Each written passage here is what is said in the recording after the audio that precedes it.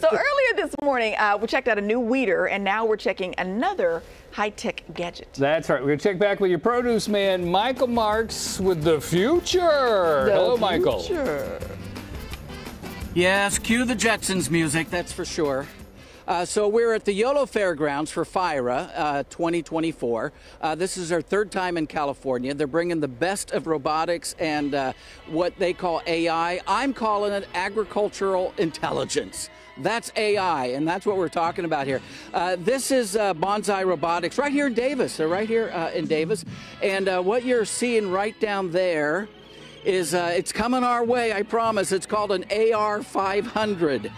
It is an autonomous pulling blast sprayer. And so this is real world because this is a real orchard that we've got here, not just at the YOLO Fairgrounds.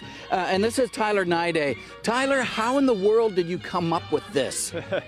Well, I've spent my whole career in agriculture, and solving the problems of the grower has always been a big thing.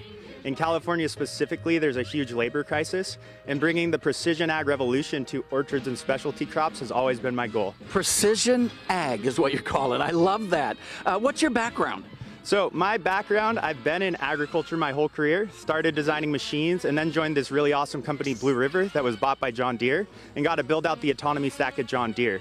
And I've always wanted to bring the same technology to the orchard space. So that's very cool. Mechatronics and robotics integration. That's a big phrase there. What does that mean? Completely, right? Robotics is really where hardware meets software. It's the intersection of the two. And with the new technologies with vision-based approaches, it really enables machines to operate at superhuman performance, better than humans. That is very cool. And you're the one of the co-founders of Bonsai, right? Right. Let's talk to Brian Baumgartner. You have, let's come over here so they can see that in the background. That's very cool. It's coming our way. AR500 is coming our way. AR stands for?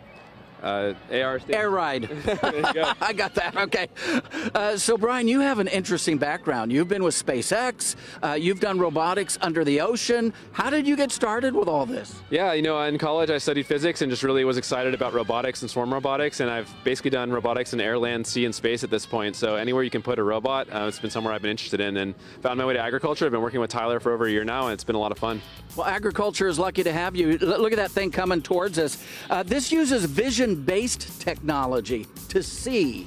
What's it? How do you use this vision-based technology? Yeah, so pretty much in the short, it uses cameras in the same way that a human would use eyes. So it's using cameras to do color, context, what's going on, you know, classification of what the objects are. And then it's just looking around the scene and understanding where the trees are, where the row is, where the crop is, and doing what it needs to do from there. Look at that. So you're saving labor, and it's efficient putting that spray. It's spraying. What kind of trees are these, by the way? These are almond trees. They're about midlife almond trees. Midlife almond trees. So here it comes. Here comes AR500. Is this autonomous? Yes, this is an autonomy. There's no one in the cab. This is a fully autonomous machine. We do make a number of products that are everything from driver-assisted technology all the way up to fully autonomous. Does it see us? It does see us. It will stop. Will it stop? If it gets close enough, it will stop. So no need to worry about that.